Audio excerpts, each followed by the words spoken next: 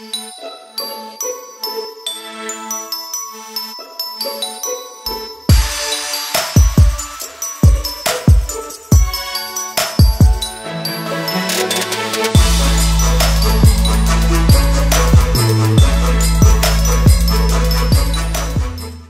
everyone, and welcome to my beautiful Halloween, and welcome to the 4 realms. We found ourselves in the land of sweets for this look.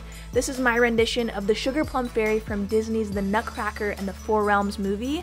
The Sugar Plum wears pastels, her look is light and sweet, very reminiscent of Marie Antoinette. Now if you guys are ready, let's transform into the Sugar Plum Fairy.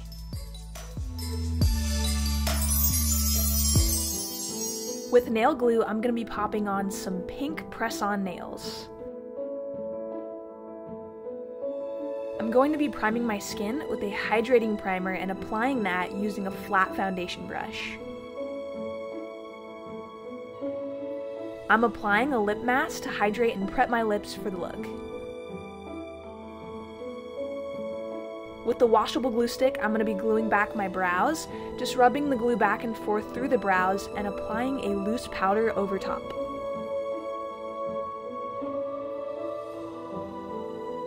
I continue to block out the brows by color correcting and adding another layer of powder over top. I'm going to cover them up with a full coverage concealer that matches my skin tone, and I'm giving that a good blend with the foundation brush. I'll be airbrushing my foundation for this look, and I'm using a shade of foundation that matches my skin tone.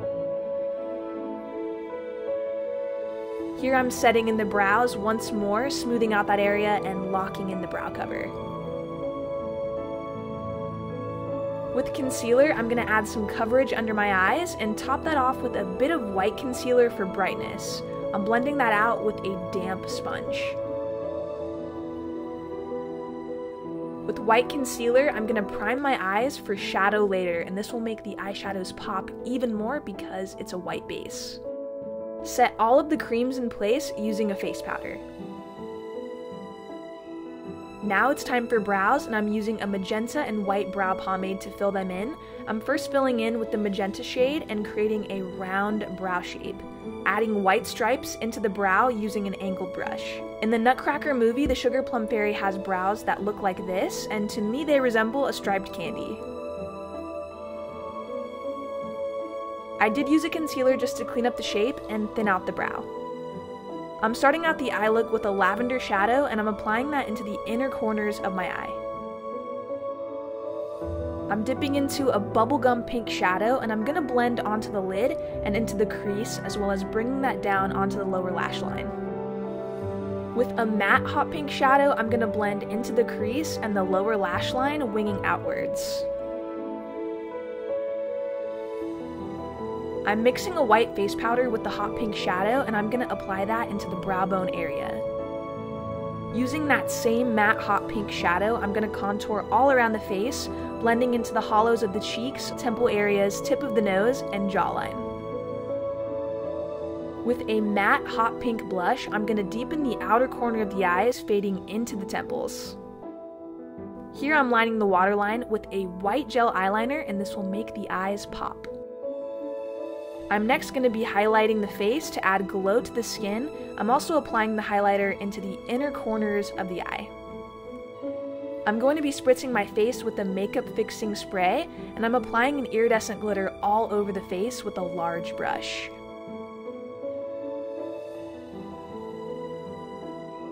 Now apply some black mascara and false lashes. To conceal the lash band, I'm using a black liquid eyeliner. With a black shadow, I'm going to deepen up the outer corners of the eyes and lower lash line. I also mixed in a purple into the black as well. I'm also applying more of the matte pink shadow into the outer corner and the lower lash line just to blend everything together. The Sugar Plum Fairy has pink lips, so here I'm applying a hot pink lipstick.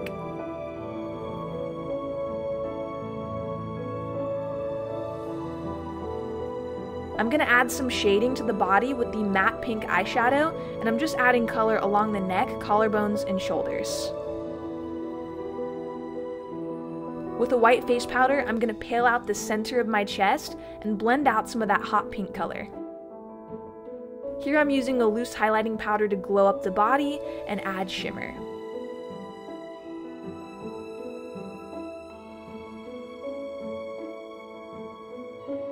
With the fixing spray, I'm going to spritz my chest and add iridescent glitter over top.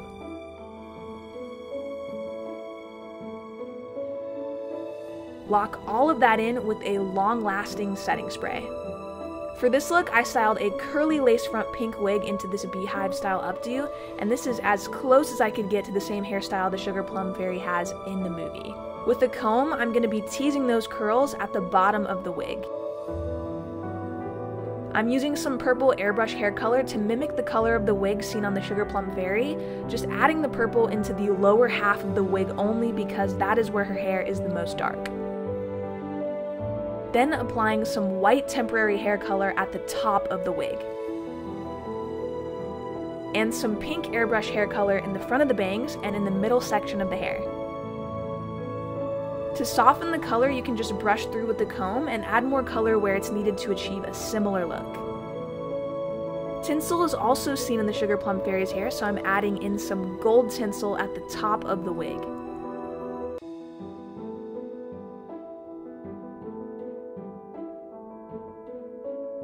Lastly, I'm adding on some iridescent glitter gel to the fingertips.